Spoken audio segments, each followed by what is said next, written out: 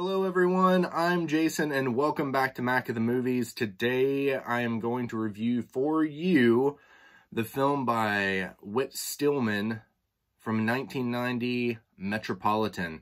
This film stars Chris Eigeman, Taylor Nichols, Carolyn Farini, and Edward Clements.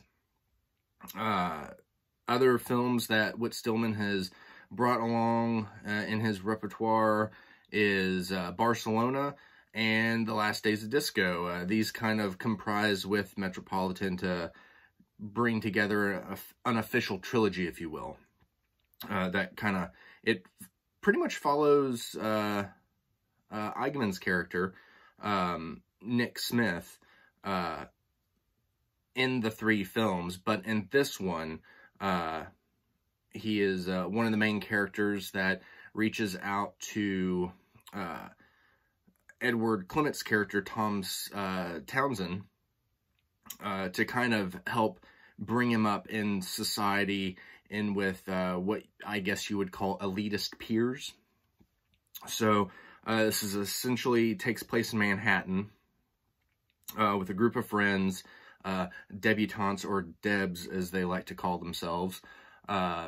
They essentially get together, go out for a dance, party-like evening, fine wine, good food, and conversation. And then they all gather back at an apartment, and they talk about their beliefs and their ideals and their opinions on different matters, whether it be Jane Austen or, whatever political party they choose to be a part of. So this film essentially, it follows this character of Tom Townsend, played by Edward Clements, and he's more of a poor individual. He's leaving this party, dance where he had, I assume he had been invited. He was there, and later it gets discussed that he was sitting by himself and that he was invited to this after party at the apartments. So Chris Eigenman's character, Nick, he notices Tom as well as Audrey. It becomes a bit of a love interest. She has a crush on Tom, but Tom likes somebody else. And then Taylor Nichols' character, Charlie Black, he likes Audrey, but, it's one of those dynamics. And you follow through the entire film. Nick, his role in this is to essentially build up Tom's character, shows him the ins and outs to become essentially what he is wanting to be, which is one of them, regardless of his protest of, debutante parties and going out to dances, things like that.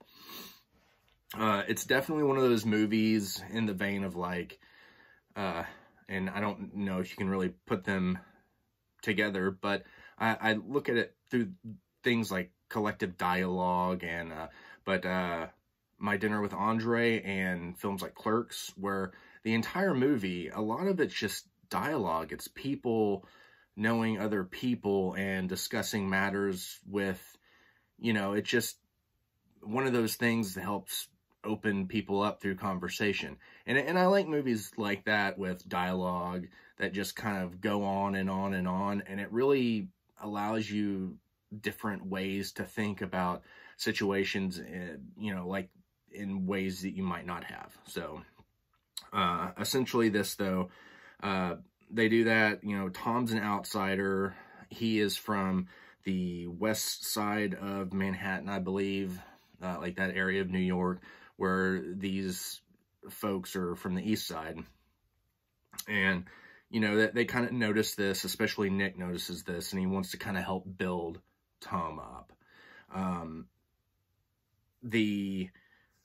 You see a lot of the love interest between Audrey and Tom, and how Tom seems to obliviously let her down. I'm sure many people have been there before, and in that situation, it's kind of neat to see an outside view of that having taken place. And I think they represent it perfectly in this film. By the end of the film, you know, you get to the buildup of, you know, Nick's character building up Tom, and Charlie hates Tom because, you know, he doesn't respect what he could have with Audrey, while Charlie likes Audrey, and there's no chance of anything ever happening. By the end of the film, you know, without spoilers, it's essentially Nick bringing Tom up almost as like a replacement for him. And you kind of see that transition during a game of bridge that they all play. And, you know, afterward, Nick leaves, and it's kind of like Tom takes that role. So in the mix of it all, I don't think that Charlie, I guess, sees him as a threat, or they're still both stuck in this lifestyle that they don't know anything else but that, and these are the only two that are kind of like left in there, and so they just kind of link up as friends. So, I mean, by the end, they're friends, you know, they continue doing what they do until, you know, the next film. Three things that I really noticed in this movie that I really liked. There was a scene where Audrey and another one of the characters was having a discussion, and you see Nick. So it's the two of them, and behind them is a mirror. So the discussion is just between those two, but you see Nick's reflection turn around in the mirror, and he joins in on the conversation. And I like how, you know, Stillman used the mirror as another channel to expand in that room, in that conversation. And it essentially added a person to the scene, like to that specific shot, that wouldn't have been there otherwise, that would have had to come in from, you know, left or right, or had to walk into the conversation. He was already there, but not present, and then he turns around and boom, he's in the conversation. And I really like that. Another thing I really enjoyed was the idea of the game of bridge that I talked about a minute ago. I liked how, you know, that helped bridge a character.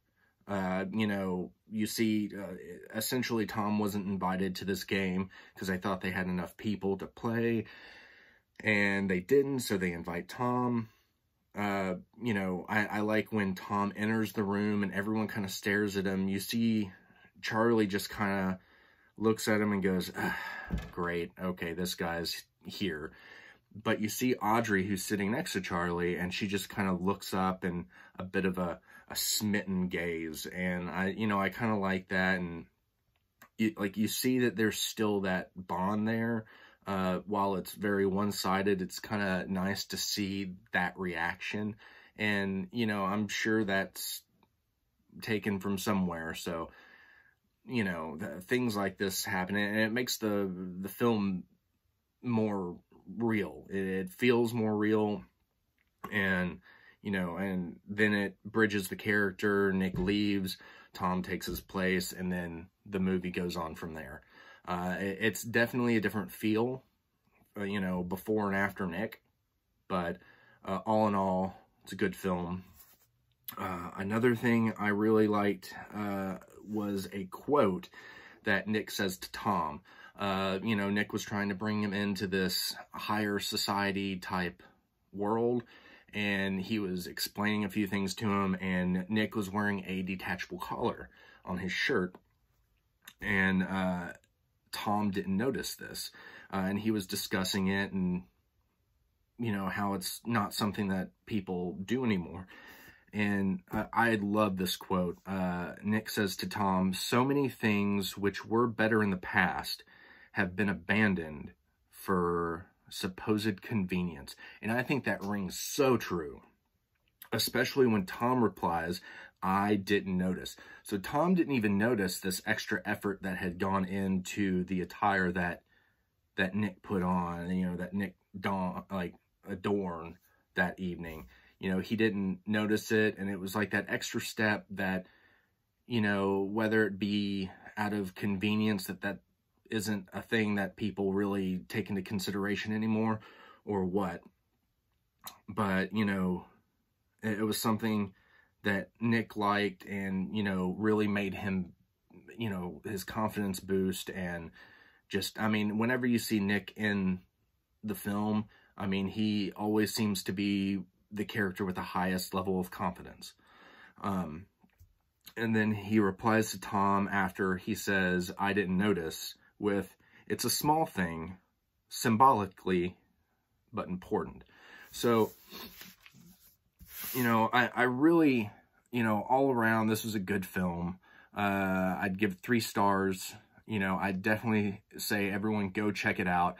Of the 3 films in the Whit Stillman trilogy, this is probably one of my favorites. You know, it's around Christmas time, so I like to watch it, you know, in December, like right now.